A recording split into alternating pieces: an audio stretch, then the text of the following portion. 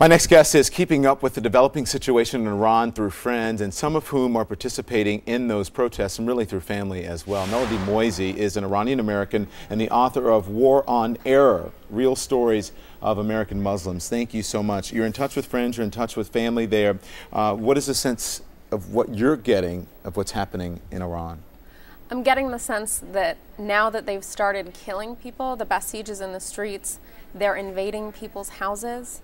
It's gotten serious. It's gotten to the point where it doesn't matter, you know, politics to an extent don't matter. What matters is people. We're a very hospitable people, and it's actually gotten to the point that you have Basij entering homes, you have people protesters who are in a position that they've now created almost an Iranian underground railroad. And this is something very interesting that you talked to me about.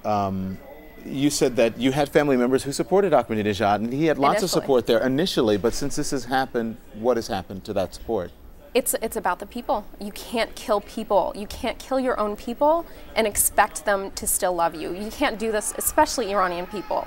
Like I was saying, we're very hospitable people. We've created a situation where we have safe havens, that the Basij, after people go there, the Basij is putting red X's on these houses to show that this is a safe haven. So protesters actually go into houses, they go into apartments and say, please take me in, the Basij is following me.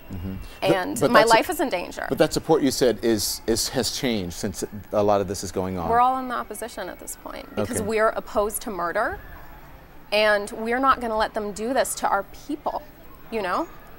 And even the Basij, you said some of them are changing their support. Yeah, I mean, there's actually stories of in Shiraz, Basij saying, you know, I have a wife, I have children, I don't want to beat an old woman. Please leave. And you have old women in full chador saying, no, I'm not leaving. I'm going to fight for the freedom and independence of my own country. And they're getting beaten. You're beating old women. You can't beat our grandmothers and expect us to support you. Forget it. Forget the supreme leader. We don't care anymore. The people do not care. They care about people. They don't care about they care about freedom. They care about people.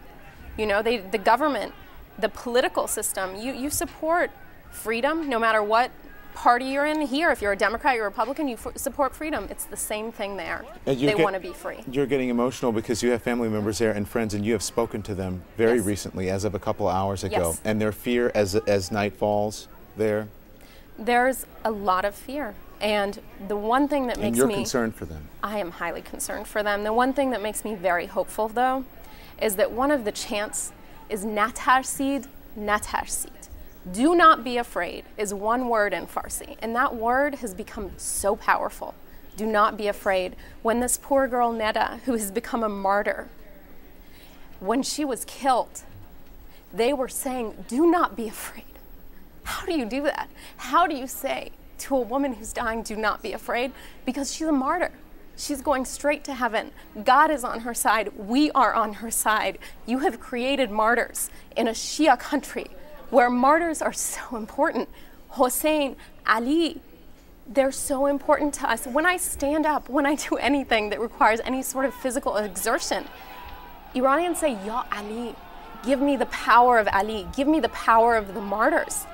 And now we're saying, Ya Neda, give us her power.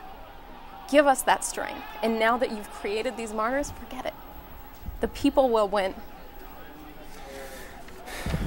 Melody Moezzi, thank you. Thank you. And the best to your family. Thank you so much. And everyone there. We appreciate your strength in coming on. We know that this is a tough issue. I appreciate your reporting. Thank you so much. I appreciate you coming on.